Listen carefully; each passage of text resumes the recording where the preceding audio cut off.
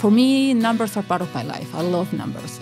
So basically, I work with the mills, doing the forecast. The forecast is the way we see the production from each mill. So every day in the morning, I start my day doing the calculation to see how much volume is available for selling, to show this volume to our sales team, because everything starts with the forecast.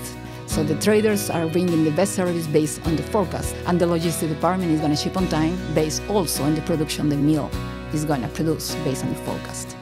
Sometimes when the customer needs a special order, the sales team, they're going to come to see me and ask me, can the mill do this? Can we change that? So it's me, the contact person, just putting together both sides of our business. Nobody can do the work without the other one. So we are a team. We are pushing the same track in the same direction.